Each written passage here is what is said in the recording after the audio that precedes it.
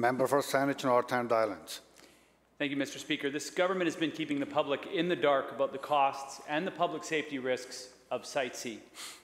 The Premier has known since at least January, and probably much earlier, about the significant geotechnical problems at Site C. And yet it wasn't until the end of July, 7 months later, that he chose to come clean with the public about the massive problems facing this dam and that project. My question, Mr. Speaker, is to the Premier. Will the Premier inform this House when he and his ministers in the Cabinet first learned about the very serious issues facing Site C, and can he explain why he chose not to inform the public or take any action until the middle of this past summer? Minister for Energy Mines. Thank you very much, Mr. Speaker, and thank the member for the question. When discussing Site C, it's important to reflect back on the genesis of this project and remember that the old government, the Liberal government, set out to push this project forward past what the Premier Clark, described as the point of no return. They refused to let the BCUC, the independent watchdog, examine the project. They signed off on a design that included geological risks, and they spent billions of dollars without proper oversight in pushing the project forward. Clearly, there were cost pressures on the project, but the government has been managing them. COVID created unforeseen challenges for the project, and we are now facing geotechnical challenges in the design that the old government approved. As a result of that, I asked and brought on Peter Milburn, a former deputy minister, to the member for Abbotsford West as a special advisor. He has been playing a major role in examining the project. He will provide me and our government with independent advice and a fresh perspective. I'm expecting that report shortly, and we will go from there. I don't really want to prejudge the results of his review. Member for Saanich North and Islands for supplemental. Yeah, thank you, Mr. Speaker. And I think it's important to note that this is not just a Liberal project at its genesis. This is an NDP project, as they picked it up and have been carrying the water on this for the last 3.5 years. And also, I think it's important to point out that I did not ask a question about the project. I asked a question about what the Premier knew and when he knew it. I'm not sure why that minister stood up and answered the question, The government has known about the project risk and the significant geotechnical problems for a very long time.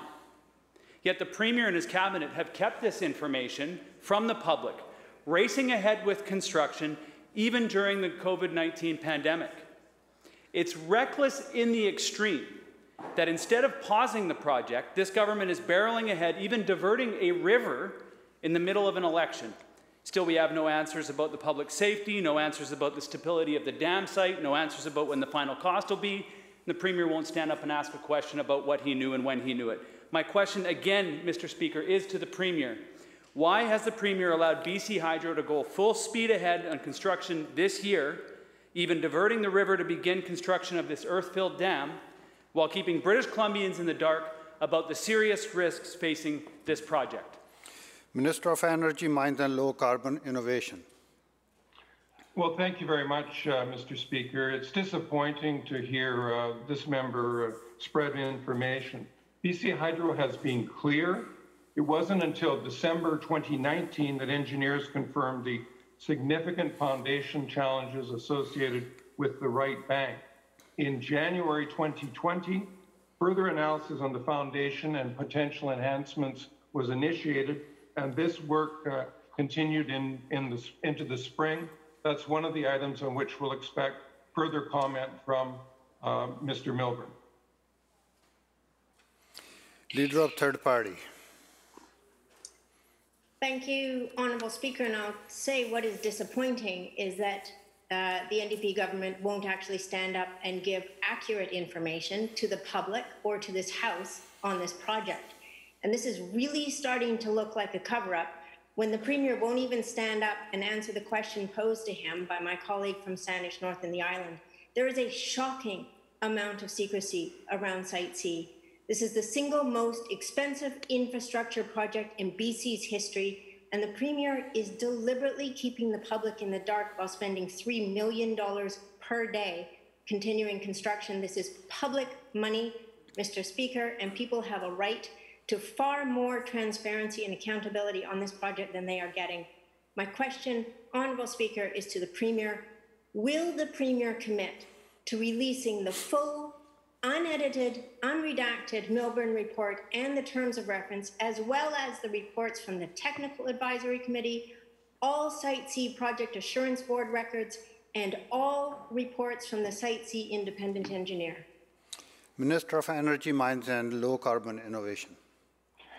Thank you very much, Mr. Speaker.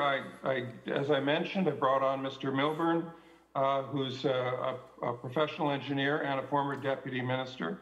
He has been examining the project, playing a very important role, and it's because we take this situation very seriously that he has been brought on, and he will provide advice. He will give myself and our government independent advice and a fresh perspective. I'm not in a position to prejudge the results of his review and therefore not able to answer some of the detail in the member's questions. Leader of Third Party on supplemental. Thank you, Honourable Speaker. And my colleague and I have asked a series of questions of government today about the single largest infrastructure project in BC's history, and we have not received a single straightforward answer. We've seen in this question period what is reminiscent of what we have seen around Site C for the last 3 years. Few answers, very little information, no transparency from this government. Peter Milburn's appointment is an exercise that appears to serve as political cover for this government to avoid answering questions for anything else. Milburn doesn't have the right technical expertise to even recommend a fix to the site, and he is, like every other expert that this government brings forward, far from independent from this project. My question through you, Honourable Speaker, is to the Premier. Will he finally do the right thing, suspend construction at this dam and appoint an independent panel of actually internationally recognized experts to undertake a review to see if this project can be built safely and at what cost? Minister of Energy, Mines and Low Carbon Innovation. Thank you, Mr. Speaker. I have full confidence in Mr. Milburn, and I don't share the view that's expressed of his expertise and his qualifications. And I'm looking forward to the report and the advice that he will provide to myself and to the government, and I think it will be very helpful in assessing the path forward for this project.